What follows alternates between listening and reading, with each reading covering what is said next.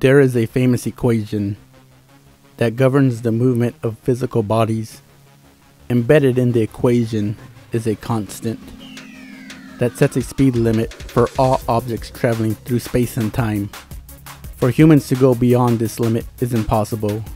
It would require that they harness an infinite amount of energy.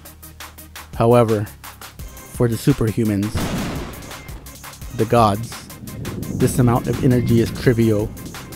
It can be manifested by their will alone. And the gods are able to ride this lightning well beyond its limit, past the line of the logical, and into the absurd. You see, the thing about that equation is that it can be expressed both in the positive and the negative, where everything gets flipped on its head. Effects no longer follow causes. Entropy runs backwards. The chaos tends to order. And it gives the speedsters their unique perspective. They see their consequences before their actions.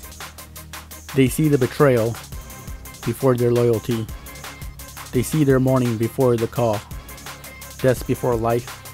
And the winter before their fall.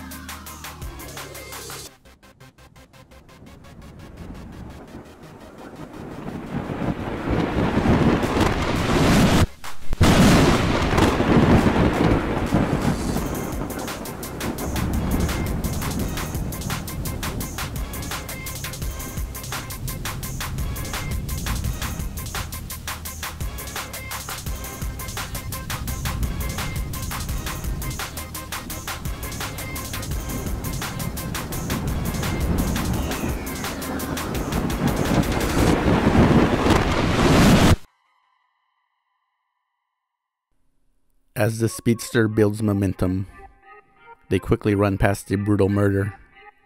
The victim is William Parks, dragged across the pavement until his face was gone.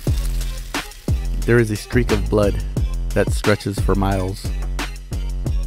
Now running in the opposite direction of time, Billy's face is lifted from the street and reassembled, mile by mile, into the shape of his head. The speedster considers forming a time loop here and now, then and again, and again. Perhaps they will run in circles here until they collapse from exhaustion, or until the end of time, whichever comes first. They think better of it, look straight ahead, and keep running. In the not too far distance, they can see the line, the facade, shattered into 1,000 fragments. As they approach, they forget what has already been remembered. The line reinforced by an oath.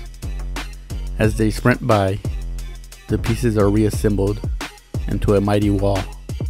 In passing, they turn their head to look back. From this side, the wall looks indestructible. They keep running.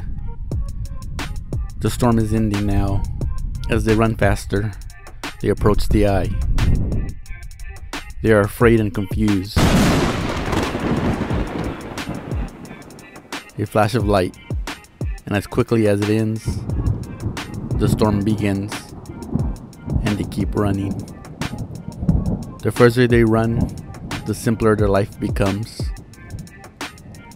The chaos into order.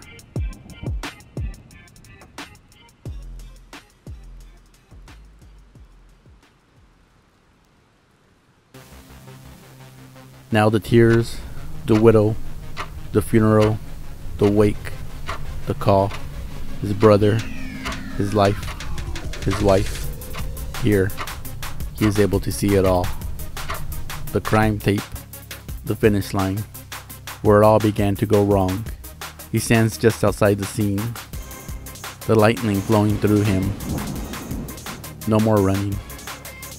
Time stands still now. He is alone with his thoughts.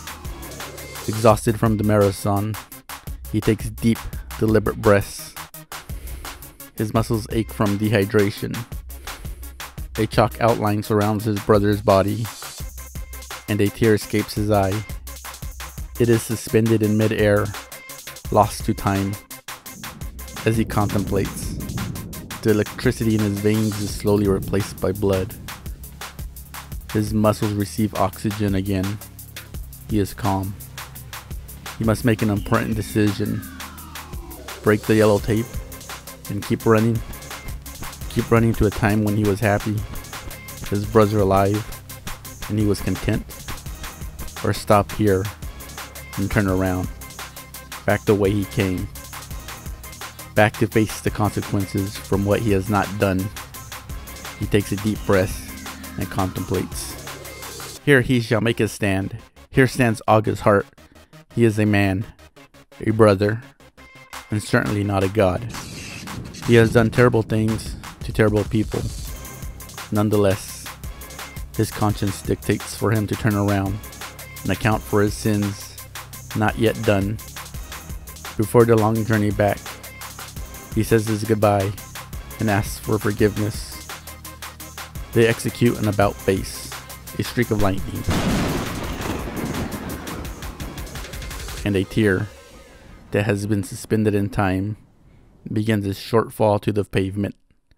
Before it can hit, the speedster is gone, running with the grain of time and seeking some type of redemption.